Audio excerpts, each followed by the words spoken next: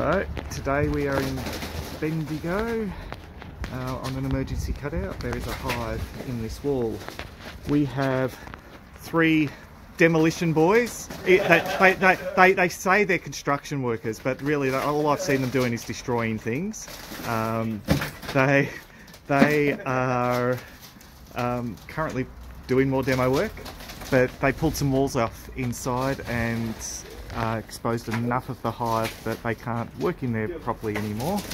And it's a really big hive. It goes from roof line down most of the walls. So we'll help them out, get them out as they keep destroying things.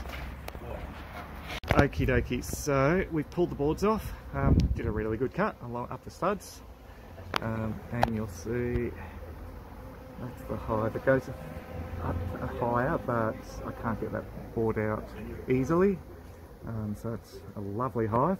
The guys are impressed, except for the fact they're getting stung. And Fallon, for your reference, they do scream like little boys when they get stung.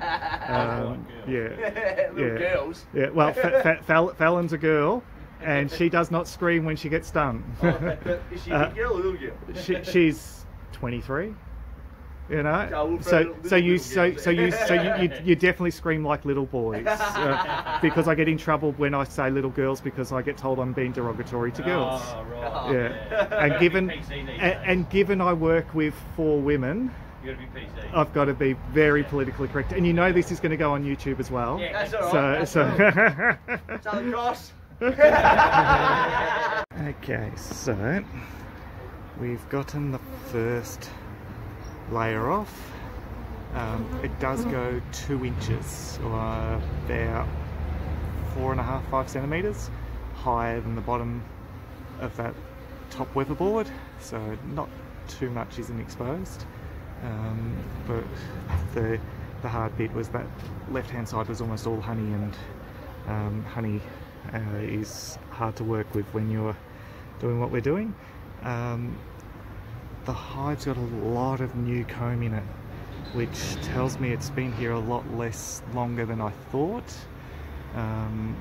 Like, I would put the age of the hive at around 3 to 5 years.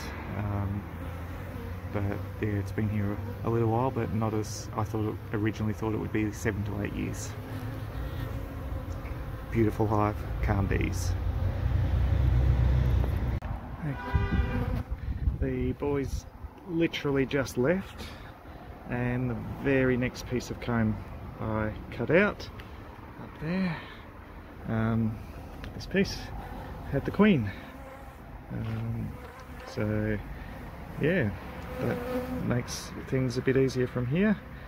We will put her in a cage, put her between the frames there, and work as fast as we can on the rest. Okay, I've got the huge bulk of the hive out, and have discovered that the hive does go up a heap further. It goes up a good 30 centimetres further there. What I was hitting and thinking it would stop was a piece of timber, because when I broke that weatherboard to get the last little bit, I found a piece of timber. And it was like, damn it. And then more careful exploration, found the hive goes a lot higher. But I've got the queen, I've got almost a brood so far, I've got a bit more to go.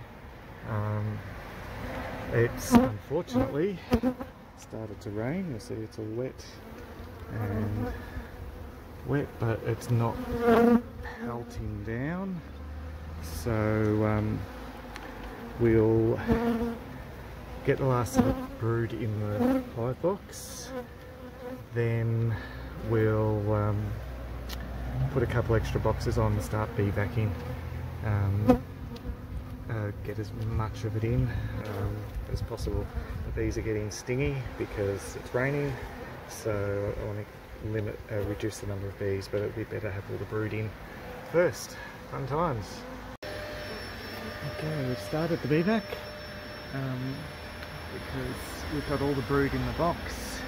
The other resources we'll just get fed back to them. see, as we know, the hive goes up a heap further than what we see, but I'll have to sort that out at the end. 8 frames of brood, some plastic foundation frames, and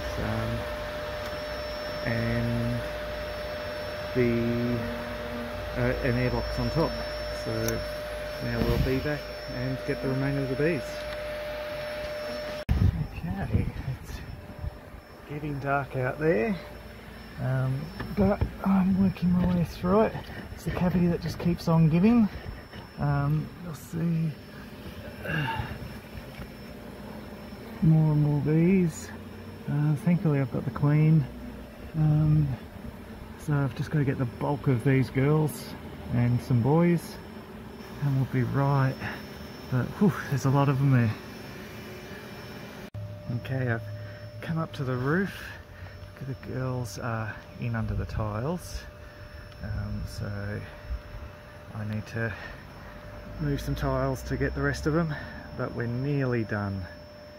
Okay, there's a very few left in little gaps that I can't get to. Some are running out of the gaps, but there's not many left. On the whole, we've got the whole lot of them. They were all up in the roof cavity in this section as well, but yay, nearly done. Okay, there's that little cavity there that we have some bees in that are coming out, but I'm not going to break plaster to get them out. There'll be a tiny amount in there, not many at all. Tiles are back on the roof, cavities now predominantly empty. We did, when we were cutting the comb, drop the knife and some comb down the wall, so I had to cut 2 down the bottom just to get my knife and that comb back. But on the whole, we're done. It was a long job. We had rain, we had sun, we had everything. So now it's pack up time. Okay, bees running around in the box now, all vacuumed up. Awesome. The wall, almost no bees left.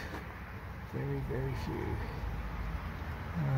Just a handful, and unfortunately 2 broken tiles on the roof. When I was putting the tiles back, I knelt awkwardly and my knee broke 2 tiles, so we'll have to let the guys know they need to sort that out too. But on the whole, whew, that was a big job, big job, fun times. But it's all done, now off to quarantine.